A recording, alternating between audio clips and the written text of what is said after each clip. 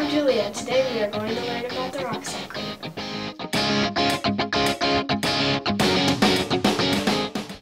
For this experiment, you are going to need scissors, wax paper, foil,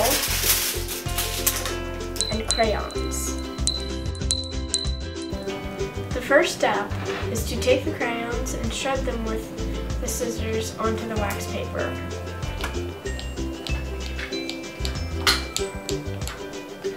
These crayon shavings represent sediments.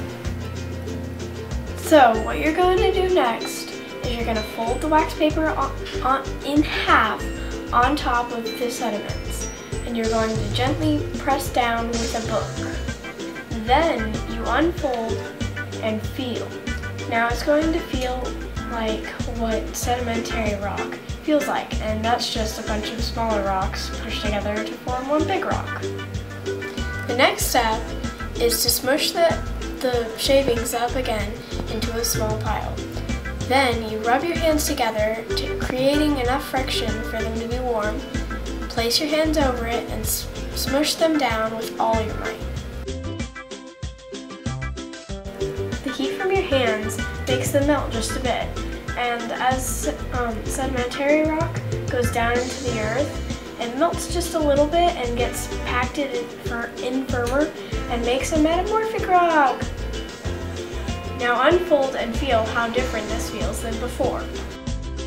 The next thing you're going to do is take your foil and make it into a flat bowl, but make sure to fold it over first so it's a little double layered.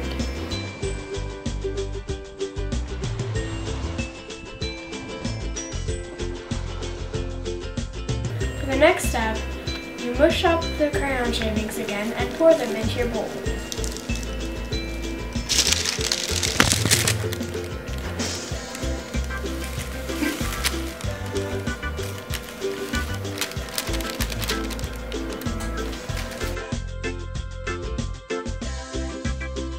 Then you take your small bowl and place it over a heating source, maybe a hot pad or something, and watch it melt.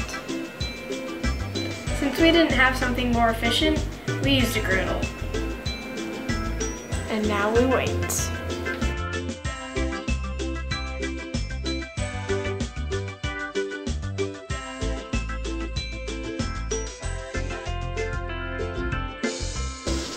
So to make it all melt, not completely, but sort of, you need to prod it around a little so all of it gets under.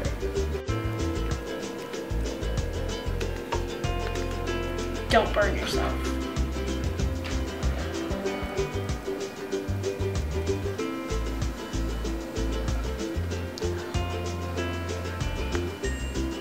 So that was when the metamorphic rock got pushed further down into the earth and was melting. So you're going to let it cool, and after that you're going to peel it out of your little bowl.